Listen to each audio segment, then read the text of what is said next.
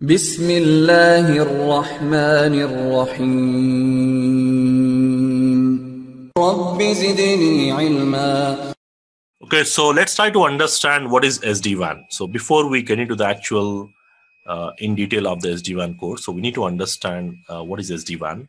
So in simple words, SD-WAN stands for software defined WAN. WAN is nothing but your wide area network.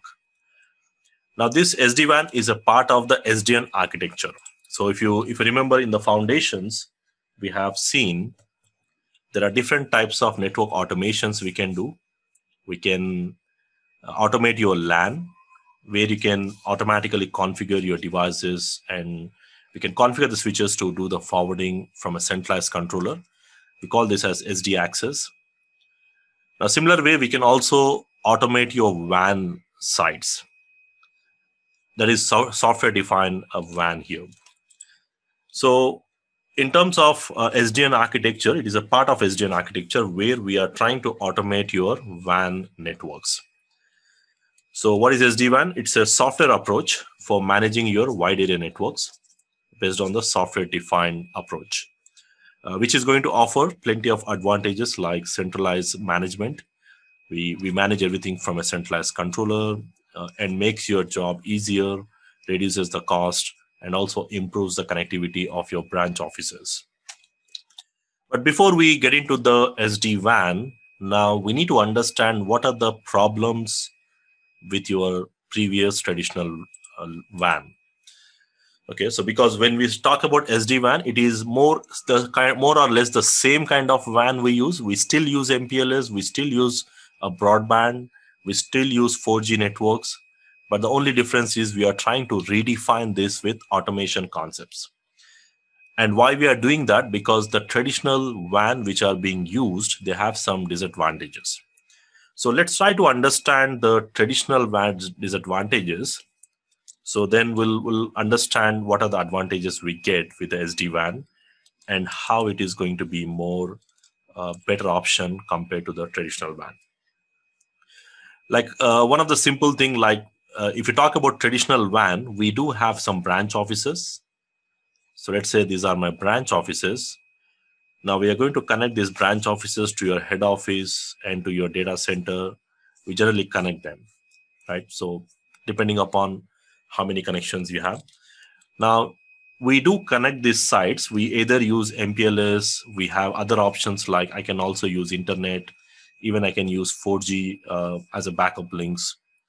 So generally when you are connecting these things, most of the time, the most popular technology we use is MPLS. MPLS MPLS again provides some kind of high-speed data transfer rates generally provided by the service providers. And again, we do have some of your users sitting here in the branch offices. They are trying to access some kind of applications, let's say. So they'll be accessing the application and the resources from the head office where all your centralized database, where you have all your application hosted, or maybe in the data center, and you're trying to access everything from the branch office. Now, while this happens, the router, because whenever the user sitting here is trying to access the application, the request goes to the router, and the router is going to check the routing table and route the packet. Because if you have multiple routes, what it is going to do? It's going to calculate, if you're running OSPF, it's going to calculate the cost. And whichever the route is having the shortest path, it is going to use that particular path and it is going to forward the packet. That is a traditional routing, it works.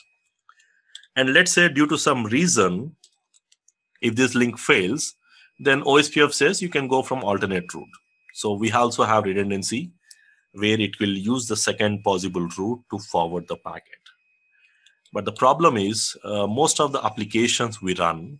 Now, what if this particular route is actually congested?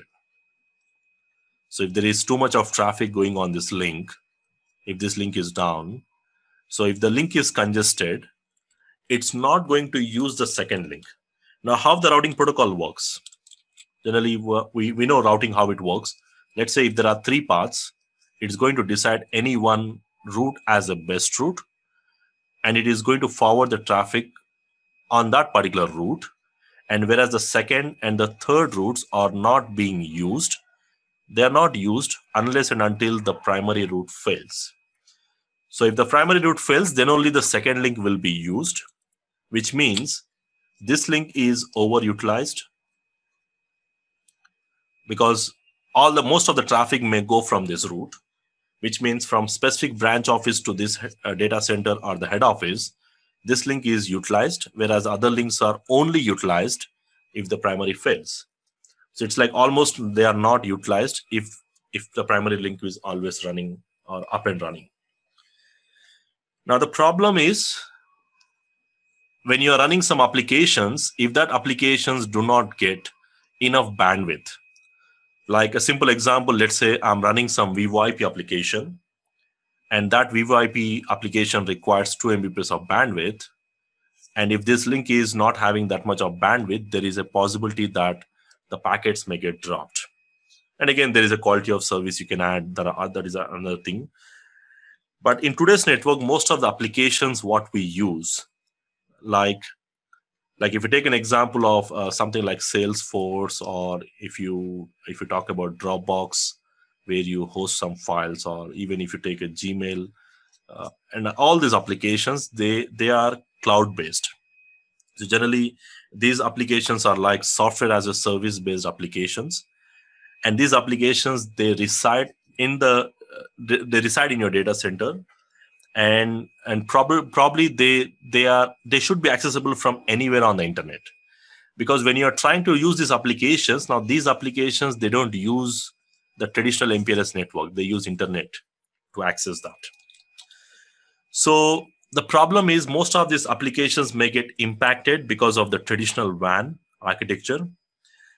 Now in the case of SD-WAN, so all the applications, whatever we are running, like in today's network, most of the applications what we use, they go over the internet, not over the traditional network, because these applications are hosted in the cloud and they will be using internet, which means the branch offices, from my branch office, we will be accessing these applications directly from the internet, not from the data center. Now, because of this, now the problem is it is going to add delay. Now, one of the issue with the traditional WAN is it is going to add delay, which means your normal traffic will use this primary route. Maybe it uses MPLS for connecting to headquarters or the data center. And if you are accessing any kind of cloud-based applications, it may use internet. So, or you may have an alternate path actually. So one of the issue with the traditional WAN is it's going to add delay because the application which is going to request from the data center, it's going to add delay. So what we can do is we can avoid this by ensuring that our branch offices are directly connecting to internet without needing to go to the head office. Because most of the time what we do is we connect the head office, all the branch offices, and we say that even if you want to go to internet, you actually go from the head office. Because that's going to add more load on this MPLS link or whatever the WAN link you are using. So instead of this, what we are saying is, we are saying, okay, now the branch office can go to internet directly to access all your cloud-based applications without going to the head office. Right? So that is something we generally want to do. So again, with traditional WAN, it's going to increase the cost. Okay, because the additional cost will be added when you're adding the additional MPLS links between the data center and the branch offices. And even if the applications are using this link through head office, then that's going to increase the cost because it's going to increase the maintenance of the network equipments. Okay, and also the redundancy issues will be there, because if you want to provide some kind of redundancy, again, that is going to make much complex to deploy. And also it will impact the business productivity, because if there is a delay in accessing the applications, then it will also impact the company's productivity. So Traditional WANs have some issues, like I said. So what we are trying to do here is, with the SD-WAN, we are going to overcome these problems. Like here, one of the disadvantages, the failover. Like let's say if you have two links, a primary link is always being utilized. And if the primary link fails, it will start using the second link, right? But again, that depends upon the convergence. That depends upon the convergence of your OSPF or EHRP protocol. Uh, but until that time, probably that will the link will be down, right? So what we'll be doing is, with the SD-WAN, we are going to automatically fail over between them. So which means, with SD-WAN, what we are trying to do is, let's say this branch office is specifically accessing some applications, or it's trying to send the database, send over the links. So what I can do is, I can do some kind of load sharing between these two. I can say that, okay, some applications which are specific to the internet can go from here. Also, it can go from MPLS, or even I can use a 4G network, which can be connected.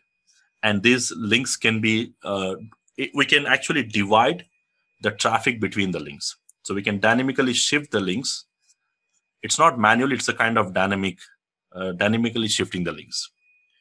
So where we can do more efficient utilization of the links by combining all the links and providing the maximum capacity to deliver the traffic. So with SD-WAN, it's no more the routing protocol will decide. Normally, in a traditional WAN, who will decide which path it is going to use? OSPF will decide the routing protocol. But whereas here, when we configure some SDN controllers, so based on the application requirement, it is going to decide whether the traffic should go over the MPLS, and it's going to check whether that particular bandwidth is available on that link. If not, it will try to send over the other link. Or if possible, it will try to do kind of load sharing between the two links, dynamically based on the application requirement. Now, the routing of the packets, it's no more done based on the shortest path. How the routing protocol will do? The routing protocol will decide the forwarding path based on the shortest path, based on the IGP, unless you implement some policy-based routing to decide which path they should use. But now the controller will decide which path the particular packet should flow based on the requirement of that particular applications, what we are running in your network. So this way we can automatically fail over the other links. And again, as I said, mostly some of the advantages are the same, like configuration is distributed here. Whenever you add any new site, you need to go and configure that particular site manually. And whenever you want to add any policies, any configurations, any changes, everything you have to log into the command line and do it manually. But whereas with SD-WAN, we are not going to do that. With SD-WAN, I do have a controller here, and the controller will push the configurations. So this device comes and connects to the controller, and the controller is going to push the configurations, and I can do something called zero-touch deployment. Now, the zero-touch provisioning, nothing but it's an automated provisioning of your devices. You simply connect a router to the network, or even if you connect to the internet, any broadband network. So it's pre-configured to contact its controller and get the configs, and dynamically the sites will come up without doing the manual configurations. So which means if I want to add hundreds of sites, I don't need to go to each and every site. Of course, you need to have that physical device connected to the internet, but I don't need to go to each and every device to do the changes. I can push all the configurations to these hundreds of sites from a single centralized place without touching that particular device. So this is what we call as auto provision of your WAN edge devices. But if you are doing this with a traditional WAN, it's going to take a significant amount of time, because you have to go to each and every site and do the manual configurations. So finally, if you quickly summarize, what is SD-WAN? SD-WAN is a replacement for your traditional WAN, a lightweight replacement for your traditional WAN. What this exactly means is we are not going to replace the MPLS. MPLS networks will be there. Still, we use MPLS to connect the sites. Still, we use a broadband to connect the sites. Still, we use 4G. But the only difference is we are going to manage the devices from a centralized controller. Okay, so most of the time you might think, okay, it's going to replace MPLS. It's not like that. So MPLS still provide you the connectivity through service provider, but the only difference is we are going to do the software defined automation kind of thing for WAN. So we can say like WAN automation. Also, it will provide you the load sharing between the sites. Like I said, when you're accessing specific applications, so it may do load sharing between these multiple sites. That is possible based on the application requirement.